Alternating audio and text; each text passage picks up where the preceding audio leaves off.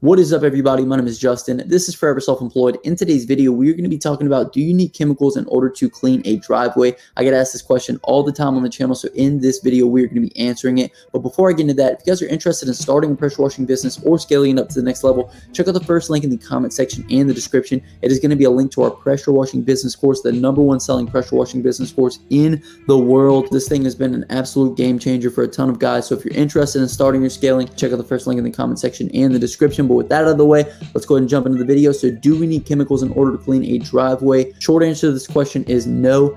So if you guys have watched any of my videos on the channel, you will see that I actually never use chemicals. And that might be one of the reasons why I get this question so much. So I don't use chemicals before I clean it. I don't use chemicals after I clean it. I basically don't use chemicals at all. So this is just one of my personal preferences. I don't really like using chemicals, so I try to limit my exposure to them. However, if you're willing to use them, you can actually make the job much faster. So first, let's go ahead and talk about what chemicals you would be using in order to clean it. So basically, when we wash anything, when we wash houses, roofs, any surface with organic matter, we are going to be using a combination of sodium hypochlorite, a surfactant of some sort to help it stick, and then have that mixture diluted down into water. Now the ratio for these is typically dependent on what the surface is, how bad the surface is. However, when applying it to concrete, you can go with a really strong mixture because you're not going to damage the concrete. Now that we got that out of the way, let's kind of talk about when you would be applying it to the concrete. So some guys prefer to do a pre-treatment, which just means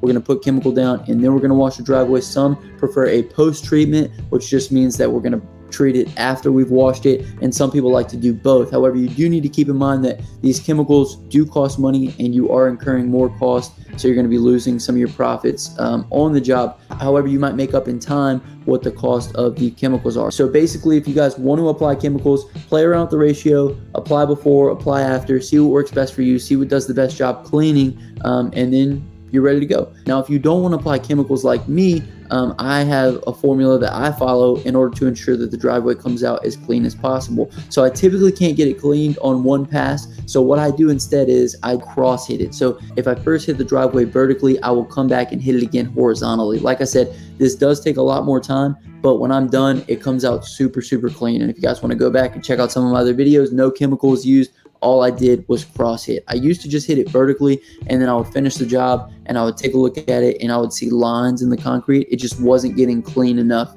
hitting it from one direction. So that's when I started cross hitting it. Now when you cross hit, if you hit the first time vertically and then you come back hit it horizontally, you don't need to go as slow on the second pass because you've already taken up a majority of that organic matter. The only reason why I do this is just because it cleans it a bit more thoroughly and it takes away those lines. So first I'll wash it vertically, then I'll wash it horizontally. But if you guys want to skip that and you want to clean it faster, just do a pre-treatment or a post-treatment using the chemicals that we discussed earlier in the video. So I hope that answers your guys' question. You do not need chemicals in order to wash concrete. However, it will make it faster. If you guys made it this far in the video, please comment down below driveway and I'll hashtag you a real one, as well as leave any pressure washing questions that you guys have down below and I'll make a video answering them. But that's the video. If you guys liked it, hit that thumbs up button, subscribe to the channel. My name is Justin. This is Forever Self-Employed, and until next time, hustle hard and get that money, baby. Peace.